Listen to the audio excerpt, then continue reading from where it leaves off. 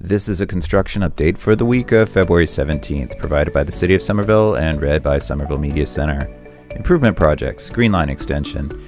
Contractors may be test pitting near the School Street Bridge abutments over the weekend of February 14th. Within the rail right-of-way near the future Union Square station, sheet pile driving is progressing behind target, and construction is underway on the new Green Line vehicle maintenance facility building at 3rd Ave. Near the future East Somerville station, drainage installation and retaining wall construction continues, and demo of the second half of the Washington Street overpass is expected in the near future. Retaining wall and noise wall construction continues on both sides of the alignment near Gilman Square and further west. Crews are excavating soil behind the DPW building in preparation for shifting the commuter rail track between Sycamore Street and Cedar Street. For a detailed summary of upcoming work, take a look at the latest construction update from MassDOT. If you need assistance for GLX construction-related matter, call the 24/7 GLX hotline at 1-855-GLX-INFO or email info@glxinfo.com. Somerville Ave utility and streetscape improvements on or around Tuesday and Wednesday, February 18th and 19th during daytime work hours. Miriam Street abutters may need to enter and exit via Washington Street, while crews install new drainage structures and pipes on the north side of Somerville Ave at the Miriam Street intersection.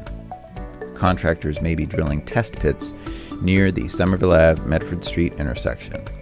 Mansfield Street abutters should continue to enter and exit via Washington Street, while contractors install additional drainage and a communications duct bank at the Somerville Ave Mansfield Street intersection.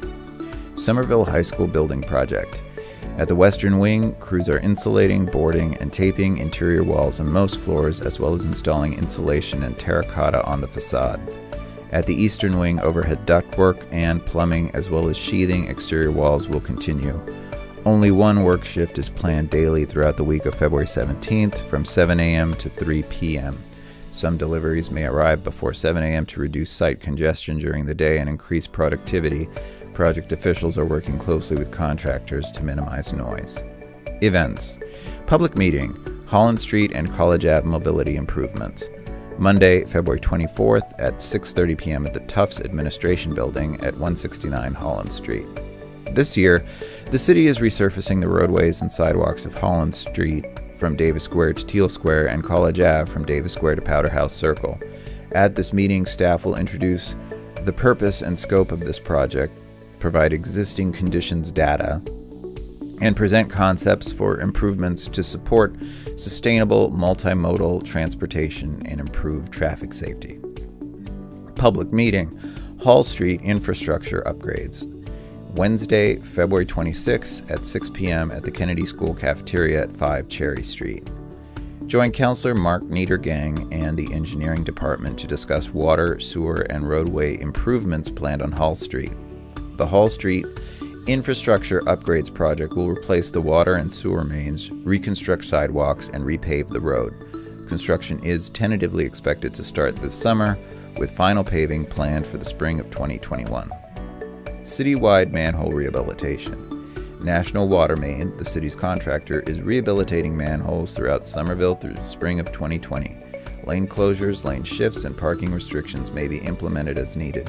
During the week of February 17th, crews plan to be on the following streets: Bailey Road, Berwick Street, Elm Street from Holyoke Road to Cherry Street, Ivaloo Street, Oliver Street, Perkins Street, Puritan Road, Putnam Road, Springfield Street, Ten Hills Road, and Washington Street from Parker Street to Hawkins Street. Additional utility work. Utility companies are responsible for notifying residents prior to conducting any work, but we expect parking restrictions and lane shifts due to the following utility work. Detail officers may close a road if deemed necessary for safety. National Grid, Pearl Street and Myrtle Street. This has been a construction update provided by the City of Somerville and read by Somerville Media Center.